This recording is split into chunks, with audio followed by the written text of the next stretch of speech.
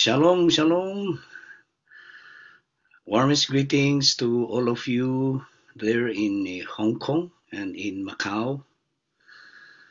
Every time we come there, every time we come to Hong Kong, we go to Macau. And unfortunately, at this time, we could not come personally, physically. But we praise God for this opportunity to minister to you even online. And in behalf of my family, the family of God here, the work of the Lord here in the UK, Europe, Middle East, Africa, we greet you all happy anniversary. May the Lord bless you even as we feast in the Lord's presence. We give special thanks to our bishop for giving us the privilege, our bishop, Mother Adeline, Pastora Rachel, and Pastora Evelyn, our overseer there now. It's been reminding me and giving me the privilege. Thank you, Pastora Evelyn, and all of you pastors there, Pastora Dominga, Pastora Sonia, Pastora Verna, Pastora Glenda, all of you pastors there, both in the whole Hong Kong, Macau, and China. We thank you. It's been a great encouragement every time I come there. It's not only that we are encouraged because we see the way you serve the Lord. It is at this time that all the more we will serve the Lord. Hallelujah. Again, happy anniversary to everyone. Kong Hei Fat Choi. I have been given the topic to discuss to you about preparing for the rapture. And I praise God because even as I am preparing for this and reading this, it is ministering to me, and I pray that it will minister to you too, because this is what we are preparing for, even right now. Thank you, Pastora Vilma, for texting me and giving me the topic. Thank you for this opportunity. Hallelujah. I know that the bishop is there with you and with all the overseers, Pastor Harold. Everyone else, let's enjoy serving the Lord. Hallelujah. Preparing for the rapture. This is what we are working today. That's why we are serving the Lord. This is the very reason why we are here. If it is not for this purpose, then we could be anywhere. So it is our only escape from the great tribulation if we don't want to suffer. But suffering is everywhere today. But the great suffering is coming. Right now we are being tested and in everywhere. Especially this pandemic, it's very hard to travel. If it is not for this, then we would be together there. Hallelujah. So, what is rapture? By the way, the bishop has been shouting the message like a trumpeter, shouting the message many years from now. And this message is not new. It is the same. But for support and let us shout it and let's remind each other, because Jesus is coming indeed very, very soon. Even right now, even we don't know. Hallelujah. So preparation for the rapture, and I believe what we are doing today is part of it. Hallelujah. What is rapture? According to Jesus, in Matthew chapter 24, verse 20, when he said to his disciples, after telling all the end times, the signs of the end times, Matthew chapter 24, he said, pray that your flight will not take place in the winter or on Sabbath, for then there will be great tribulation, great distress, unequaled from the beginning of the world until now, and never to be equaled again. So he's talking about two things there. He's talking about a flight.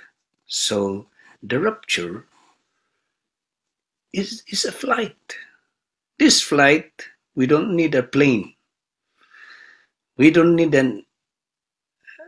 to go to the airport. But it can happen at any time, anywhere, wherever you are. So this is the rapture, the flight, according to Jesus. Because after the flight, according to him, for then there will be great distress, which means he's talking about the great tribulation, unequaled from the beginning of the world until now, and never to be equaled again. No wonder we are experiencing things today that never happened before, and things in the worst are yet to come with regards to this. 2 Thessalonians chapter 4, verse 13 to 18 is talking about the resurrection of the dead in Christ. He specifically described, and he said, those who died in Christ will rise first from the dead, and we who are still alive will be caught up with them in the cloud to meet the Lord in the air. So we will be with the Lord forever. And it says in verse 18, so encourage each other with these words. And that is why we are encouraging each other to keep on serving, but no matter what it takes. I am so encouraged with all your schedules there. Conventions after conventions until January. And we praise God. Hallelujah.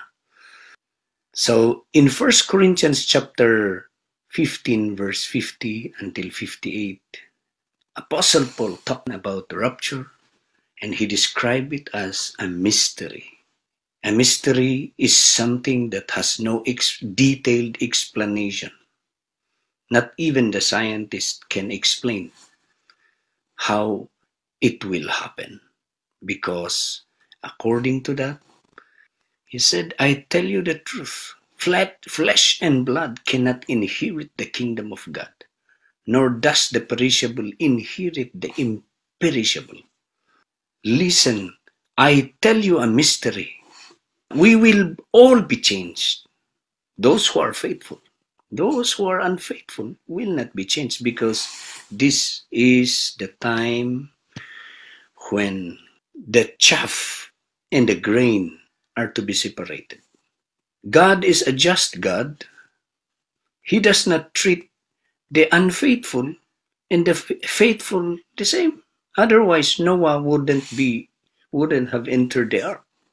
He would have perished with all the people. But the difference with Noah is, being faithful, he was kept in the ark.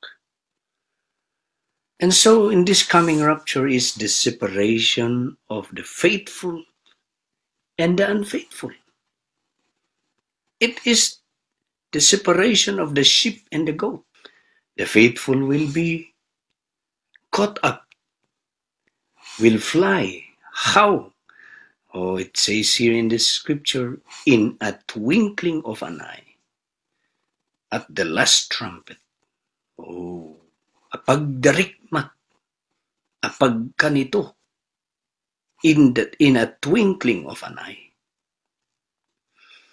It's very quick. You cannot even go anywhere. When it happens, it just happened. Wherever you are, whatever you're doing, oh, hallelujah, in a twinkling of an eye. And the last time, I remember when the bishop is here with me, we're going around Europe, driving here in the UK. Sometimes, I remember the time when nagpapalpitit yung puso niya. I was driving, and I was praying, Lord, don't take our bishop yet. Gusto ko magkasabay na lang kami dito sa Rapture. Sabay tayo. It's good to be together, flying together. Hallelujah. Now, the examples of this, an example in the Bible who did not taste death, number one is Enoch. Enoch, in Genesis chapter 5, verse 24, God took him, and he is no more because God took him because he walked with God. He was faithful. Elijah is one. You can see this in 2 Kings chapter 2, verse 11, when the chariot of fire came and took Elijah off. He did not taste death. Can you imagine how faithful they are to the Lord? They are exempted with all these sufferings. Oh, and God is just showing us today that it can happen to us if we are faithful. I remember going to heaven is to be exempted with all the sufferings and everything that is happening in this earth is the best consolation we have. And no one can exchange it. Wala pong makakapag-compare. And I was just imagining what will happen to dito sa airport. People, when these things happen, you cannot go anywhere. I was driving here on the motorway. If just one car will have an accident, the motorway is closed. You cannot go anywhere. Magkabangga-banggahan mga sasakyan. The train will collide. If someone is cooking and he left the fire, masusunog ang bahay. People are complaining and shouting and fighting in the airport and everywhere, in the marketplace, everywhere. Kung unfaithful ka, kasabay mo ang may anak.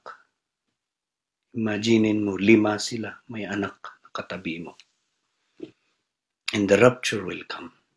According to the Bible, the babies are innocent, they will fly. Mararapture po ang mga bata na yan.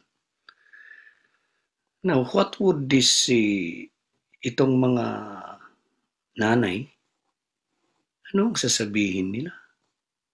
Ikaw lang ang nandyan, nakasama nila. Bakit nawala ang mga bata? Ikaw lang ang nandyan. Ayan, pagbibintangan ka niyan. And they will always blame anybody. It's rapture. Because the faithful will fly. Yung mga maiiwan talaga ang magsasuffer. Jesus also is one after of course, he rose up from the dead. He stayed with the disciples, even though na parang may example naman natin na makita natin ng isang si Jesus when he was telling the Great Commission, the very last moment. You can see that Luke chapter 24 verse 50 to 51, Acts chapter 1 verse 9, was telling it to the disciples, and then he was hidden on the cloud. Biglang nawala. Raptured. Ganon din. May parang at least meron tayong example na makita sa Bible na someone disappeared, hidden in the cloud. And that will happen on rapture. 1 Thessalonians chapter 5 verse 1 to 3. He talks about the thief in the night. Now, brothers, about the times and dates we do not need to write to you, for you know very well that the day of the Lord will come like a thief in the night. Parang magnanakaw yan. Nobody knows. For you know very well the Lord will come like a thief in the night. While people are saying peace and safety, destruction will come on them suddenly. Even if you go back to Matthew chapter 24, no one knows about the day and hour, not even the angels in heaven, nor the Son, but the Father. As it was in the days of Noah, so it will be at the coming of the Son of Man. Now, you might have heard of many scriptures like this, but let's talk about the preparation now.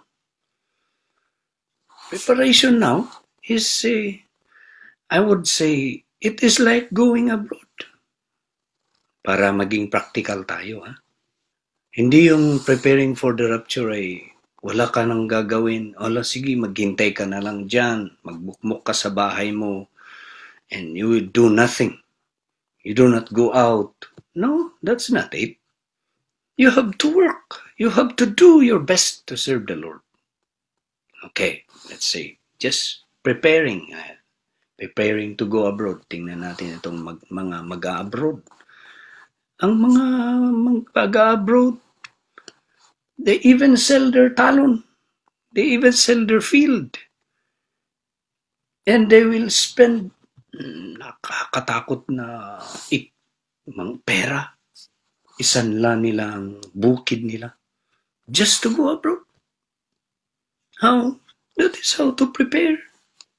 So, going abroad, there you have requirements to meet. Birth certificate, voters affidavit. What are these? Identity. Kailangan na i-prove mo ang identity mo. At saka, wala kang kaso. Kasi pag may kaso ka, hindi ka makakalipad. Kaya, the same thing to heaven. May kaso ka dito, no one can cheat God. He is the greatest judge. Kaya kung may kaso ka, isolve mo na ngayon sa Panginoon by forgiveness at magpakatino na at magbago na talaga.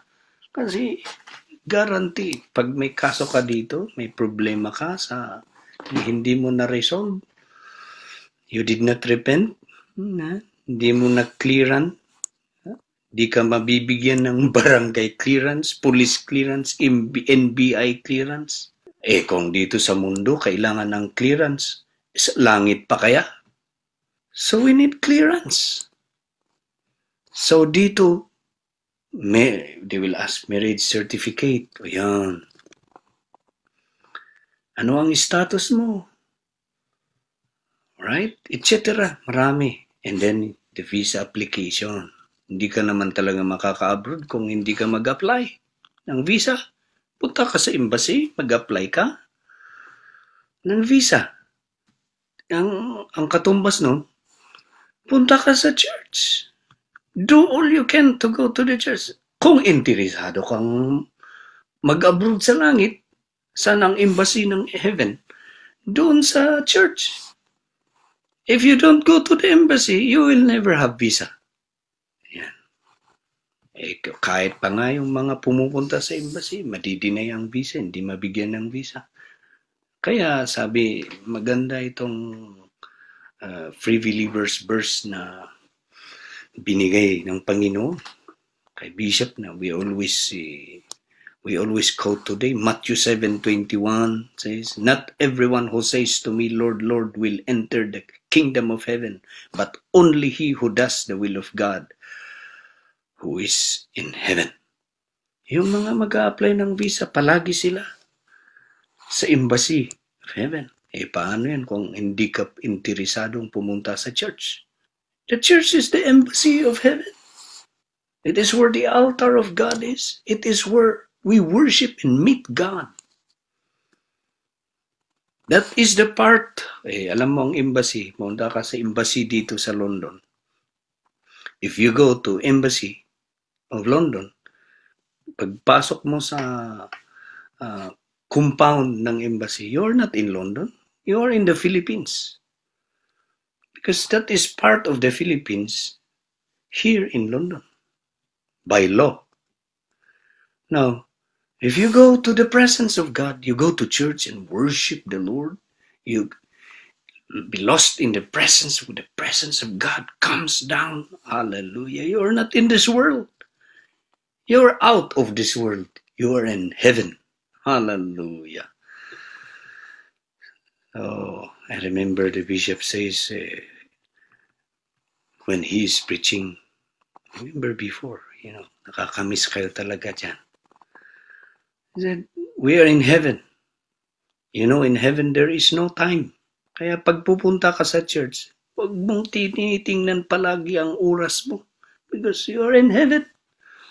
You're in the embassy of heaven. Kung interesado ka talagang pumunta sa heaven, hindi. Huwag kang magmadaling aalis. Okay? Hallelujah. Now, what do we expect? Now, we have to know kung ano ang tatanungin sa immigration sa langit. And that is what we prepare. If you are preparing for an exam, you have to know kung ano ang tatanungin sa exam. Ganon din. What are we preparing for? Alamin natin kung anong tatanungin sa atin pagdating natin sa immigration ng langit. And these are the requirements of the rapture. Okay, now, the judgment seat of Christ. Matthew 25 has been elaborated by our bishop for many years now. Number 1, natatanungin yan sa Matthew 25. The whole chapter, you should read that. Okay? The number 1, tatanungin sa atin, visa. The parable of the 10 virgins. The foolish didn't have oil. The wise men, the wise virgins have extra oil. He talks about anointing. He talks about the Holy Spirit. What is that? It is the seal of ownership. Kahit may passport ka kung wala kang visa, yan, natatak na sa isip ko yan at sa puso ko pang pinipreach ni Bishop. Kahit na may passport ka kung wala kang visa, where is your visa? I remember when I went to Sweden, I didn't realize I have a 1-entry visa for Schengen visa. After coming from Portugal, I went back to London. The next morning, I went back because yun ang pinakamadaling ticket na makuha ko. So, pinapasok naman ako dito sa Luton Airport. And then, as soon as I arrived there in Stockholm, Sweden, tinawag ako ng immigration. Sabi niya, come here. Pinapakita sa akin, he was showing me, can you show me your visa? ino-open naman niya. Sabi, dear, no, this is not your visa. Look, it is only the stamp. Where did you go? What happened? In-explain ko, galing ako, pumunta ako ng Portugal. After the anniversary there of our church, I, I, I took my flight to London last night, and the early morning, I flew here. Oh, you cannot enter here because you used already your visa. You went to Portugal and you went out, and so you're not supposed to enter here because your visa is used. You have only a single entry visa. Sabi, yun, malaking kamali ko yun. Hindi ko alam na single entry. They used to give me multi-entry kasi. Ganun pa man, nag-iisip na ako. Sabi ko, nananalangin. Sabi ko, Lord, am I going back? Paano yung anniversary dito sa Sweden? I'm just preparing myself of what is happening, but I'm praying. Please give me a favor. Yung immigration officer, tumayo, pumunta, tawag-tawag, matawag sa boss niya. May pumalit na kinakausap ako, someone is talking to me, lady, sabi niya. Oh, so, you know, it happens. You neglect things, sabi niya. Trying to appease me siguro para hindi ako magpanic. Mamaya-maya, God gave me favor. Miracle naman yan dahil pumunta yung officer, sabi niya, bumalik. What is your reason in coming here? And I explained, I come with the same reason as I came before. I always come here for the anniversary of the church. I am a pastor, sabi ko. Okay, my boss says he will consider you coming in, but next time be careful, huh? No. Oh, I was so relieved. Buti pinapasok ako. Pero doon ko naramdaman na how strict the immigration are. Talagang hindi ka talaga makakapasok kung meron kang, kung wala kang visa. Miracle yan. I remember the bishop was able to go home. Naka-apply pa yung passport niya sa home office dito. Namatay ang nanay niya. Kaya ang rapture, special case talaga. Special. Normally, walang mararapture. Pag sa sitwasyon ng mga tao ngayon, lahat makasalanan. Well, this state sa impyerno talaga. Pero ang special talaga, that's why the Bible says, only few will find it. Kaya tayo, can you count ilan ang nakikinig ngayon? Kahit ilang libo tayo. That is still few compared to the population of the world. Okay? So visa, Holy Spirit. Pag ingatan natin ang Holy Spirit because once you lose the Holy Spirit, you will lose your visa. Ang Holy Spirit, hindi naman permanente yan. Kung hindi ka careful, ay talagang magiging unfaithful ka. Look at these backsliders. Look at this. We have many examples na very faithful sila noon, pero hindi na ngayon. How can you expect them to be raptured?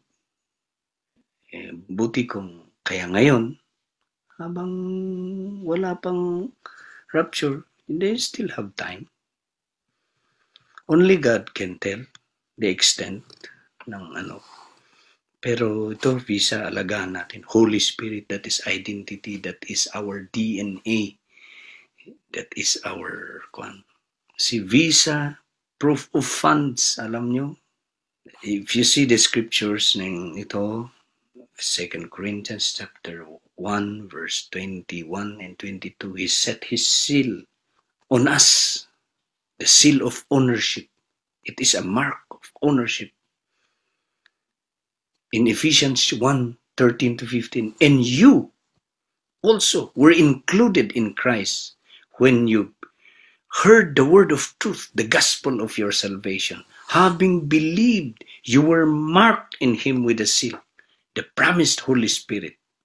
Oh, namarkahan ka. Meron tayong tatak. What is that? When we build our, nagkaroon tayo ng relasyon, covenant, nagkaseryoso tayo sa Panginoon. Kaya kailangan magseryoso tayo ngayon sa Panginoon. Like being married to Jesus. He is the bridegroom. We are the bride. Strong relationship. We have a mark, the Holy Spirit. Okay? The next thing that we are going to be asked in the immigration of heaven is the talents, parable of the talents. Mag-accounting tayo dun. What did you do to the things that I have entrusted to you? Sabi ng Panginoon.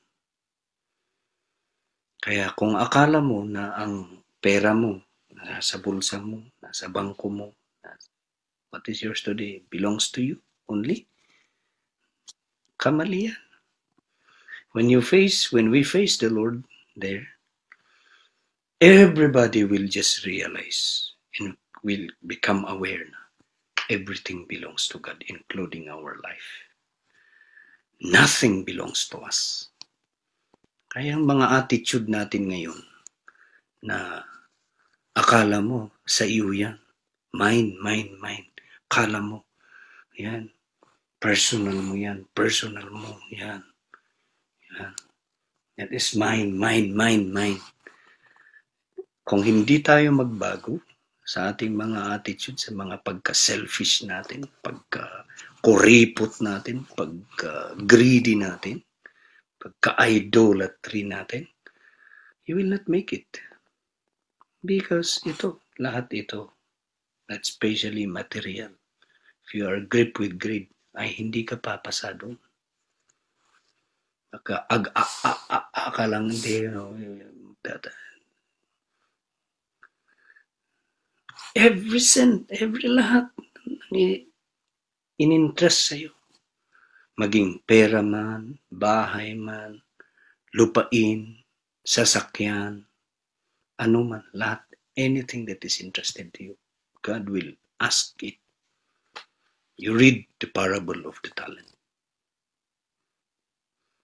He is the property owner. He just entrusts. We are just tenants. We are just stewards. Okay? Kaya yung mga nagtuturo, mga tao na naniniwala na wala daw kinalaman, connection ng giving sa salvation. Basahin mo. Ang tatanungin sa judgment seat of Christ. Ang tatanungin sa langit. Bakit yan? Mag-accounting tayo doon. Kaya kayong mga submarine tithers, mag-tithe sila kung naisip nilang mag-tithe. Kung hindi.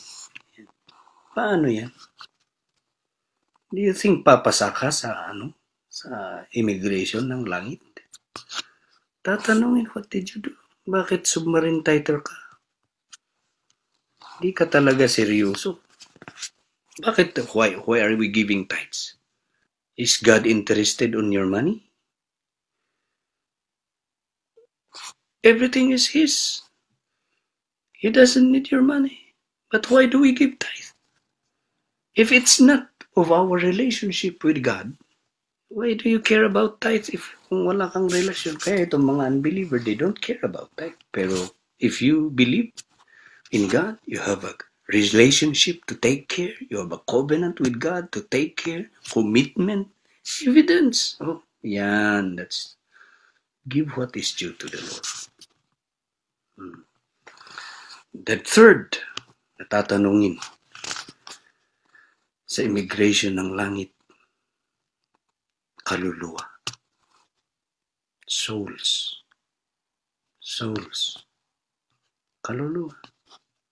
Oh, ano naman ang nagawa mo sa mga kaluluwa? The kingdom of God is the kingdom of souls being ushered. These are the real treasures in heaven. Kaya God is serious when He is talking about fruit bearing, pagbubunga. Kung hindi masyado na-emphasize sa inyo, hindi naintindihan ang evangelism, ay hindi importante sa iyo, ay tatanungin niya. That's why masiseparate ang mga hindi interesado sa evangelism ngayon. Optional ang evangelism sa kanila. Pero ang mga tao na talagang they mean business with souls, kahit gagasto sila, kahit na magsakripisyo sila, and this is what we need to do to prepare. Do everything to win souls. Because pag wala kang bunga, makat off ka eh. You will never make it. John chapter 15.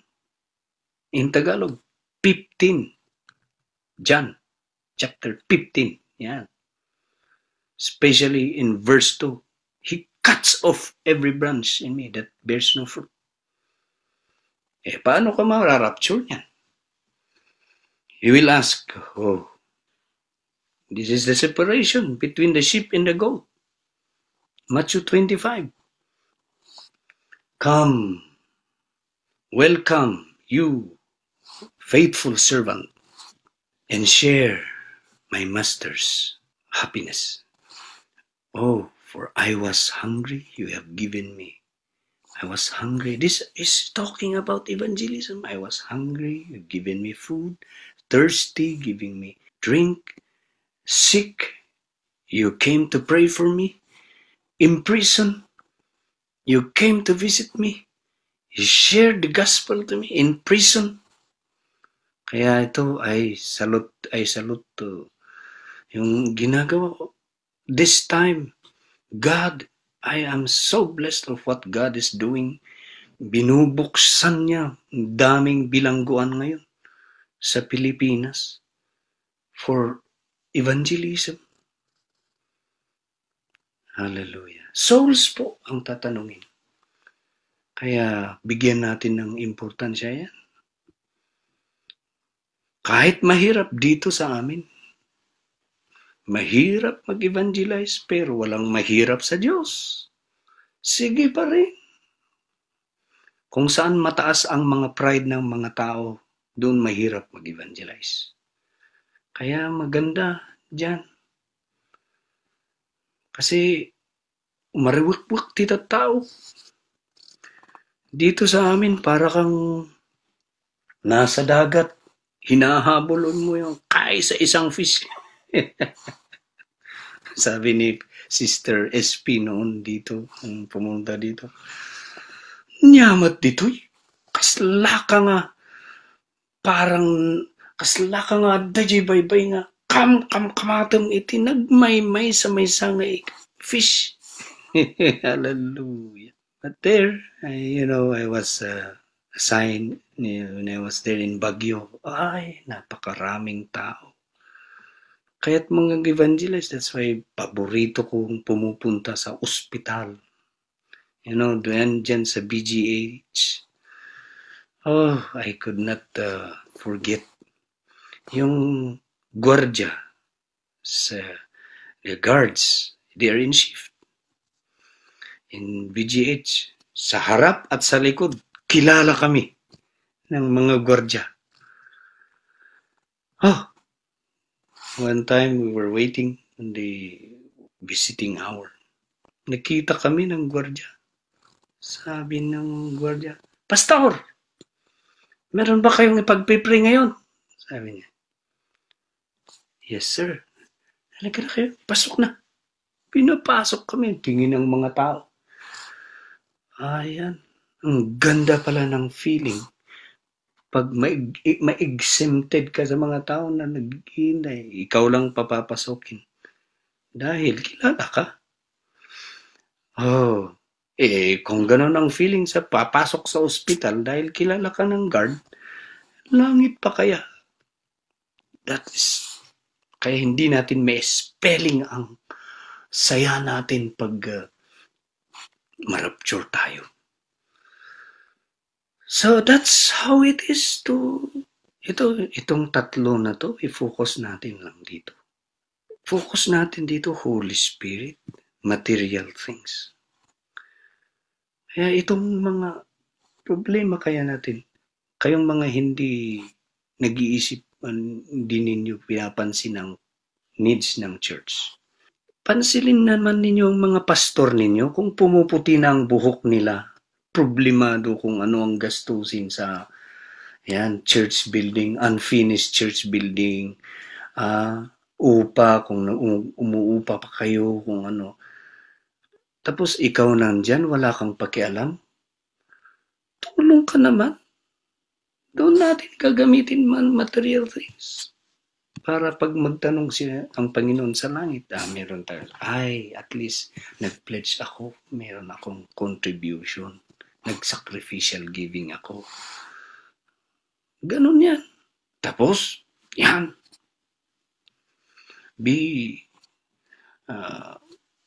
Invest on souls.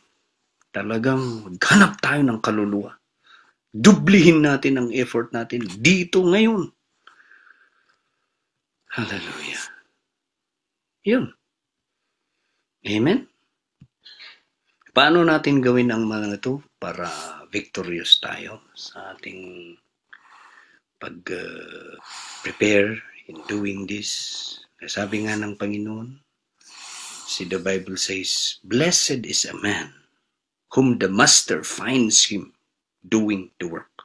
Kaya ito, naging busy tayo. Let's do the work because night is coming. It's already very dark, but time will come. No one can work. No one can do all this work of the Lord.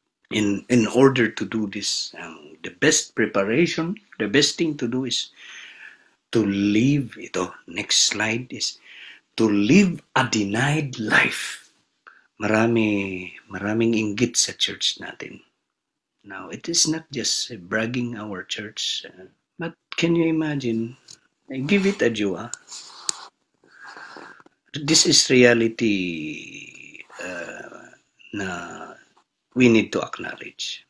If kung hindi ganyan ang denied life ng bishop natin, kanyang pamilya in serving the Lord, hindi ganun kadedicated ang bishop natin na do or die, our church would not have grown like this. So kung maghanap ka ng example ng paglingkod sa Panginoon, saan ka pa maghanap?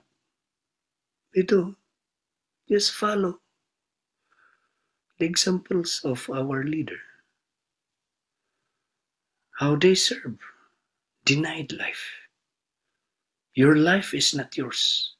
Live for God. Matthew chapter 16, verse 24, 28. I remember the bishop always quote this. If anyone would come after me, he must deny himself, take up his cross and follow me. He who wants to save his life will lose it. And he who wants to lose his life will find it. What would a man give in exchange for his souls? Kaya equation lang yan. Kung gusto mo, I like yung sinabi niya doon. Some of you who are standing here, sabi pala, for the Son of Man is going to come. Kaya tawang-tawa ako sa emphasis ni Bishop yan. The Son of Man is going to come. Bakit ba ganun ang ginamit doon? Is going to come. Bakit hindi say, is coming back? But is going to come. Kasi, is going and coming back. Hallelujah. And He will reward each man, each one, according to what he has done. Kaya kahit hindi ka pinapansin sa church, sige, maglingkod ka lang. Buhos mo ang pagmamahal mo sa Panginoon. Even little thing, pag-arrange, paglilinis, sige, pagsusuporta. Ang church, sige lang. Sasacrifice ka. You will never lose your reward. Some of you who are standing here will not taste death, and you'll see the Son of Man coming. Kung si Jesus, sinabi niya nun, let's live a denied life. Huwag nang makasarili. Sige, isipin na natin. Parang, let's start to magbabay na tayo dito sa mundo. Prepare. Okay? Our encouragement, I give you some encouragement mga verses. Ngayon, 1 Corinthians chapter 7 verse 29 to 31. What I mean, brothers, is that the time is short. Iwan ko kung meron pang next year. From now on, those who have wives should live as if they have none. No. Explain ko ito kasi baka naman sasabihin mo kung may asawa ka, i-divorce mo na. No, it does not say so. Meaning yung priority mo na huwag mong gamitin na hadlang ang asawa mo na sa paglilingkod mo sa Panginoon. Kasi generally, ang mga magkipag-asawa ay hati na ang atensyon, paglingkod sa Panginoon at sa asawa mo. But ang sinasabi dito, kahit may asawa ka, sabihin mo sa asawa mo, maglingkod na tayo, mas maganda. 2 is better than 1. Let's serve the Lord. Yan ang ibig sabihin. Huwag mong gamitin ang asawa mo na hadlang at sasabihin, ay may asawa pa kasi ako kaya hindi ako maglingkod. Ay, sabihin mo sa asawa, maglingkod tayo. Yeah. Tingnan mo mga single. They are free to serve the Lord. Wala nang asawa na pinag-iano pa. That's what it means. Pag single ka, walang istorbo. Kaya si Pastor Ranida dito, sabi niya, dati, awan lumapad club da. Yan. No hindrance club. Those who mourn as if they did not. Those who are happy as if they were not. Kasi may namatayan na. Akala mo, wala nang kalimutan mo na yan. Go on. That should not affect you. Those who buy something as if it were not theirs to keep. Ay mga sasakyan, kung bibili ka ng sasakyan, hindi lang pang sarili yan, pang outreach yan. Kaya kayong mga may sasakyan dyan, the pastor needs, bigyan mo ng sasakyan, gamitin mo ito, sasakyan. Full tank, Mas maganda pa, kung todo driver. Para ang pastora ay kahit nakasakay sa sasakyan, nagbabasa ng Biblia, niisip yung, nandyan ka, pastor, is thinking, the drive mo, mag-outreach ka. I remember Brother Christian and all those brothers who are sacrificing their cars for the outreach noon. Meron pang isa na nasa Canada ngayon. Binolunteer niya yung sasakyan niya. Sabi Bishop, sige, use my car. Nagpapasada sa buyagan. Sabi niya, use my car. Pag alis namin sa Bagyo, nasa Tayog kami. Nasira kagad yung sasakyan. Natulog kami sa Million Star Hotel with many flying demons. Hallelujah. Pagbalik namin, Yan. Medyo bumago na yung sasakyan. Pero, give it a due, at least meron silang puso na ipagamit ang sasakyan nila. Kaya, ito, pagkaintindi ko dito, those who buy something as if it were not theirs to keep. Hindi lang pang sarili mo yan. Use it for the Lord. Hallelujah. Those who use things of this world as if not engrossed in them, for this world in its present form is passing away. If you are looking for a time and a chance and an opportunity to serve God to the max, now is the time, brothers and sisters. Now is the time. Huwag mong sabihin na, next year muna. Next week. Or, no. Because if you don't do it today, you'll never do it anyway. Kaya, let us all prepare for the coming of the Lord. Prepare kung anong tatanungin sa'yo sa immigration ng langit. Just read the judgment seat of Christ. That should be our goal, to be pleasing to the Lord and to pass and to, so that sana ma-qualify tayo. Even me, as I say this, kaya let us prepare for the Lord, serve the Lord to the max. Hallelujah. Thank you. And I think my time is para hindi ko maagawan ng mga iba. I hope na iniisip na natin pagdating ng Panginoon. Ready ba tayo? Ano ang nagawa natin sa ating Panginoon? What did we do? Are we faithful? Holy Spirit.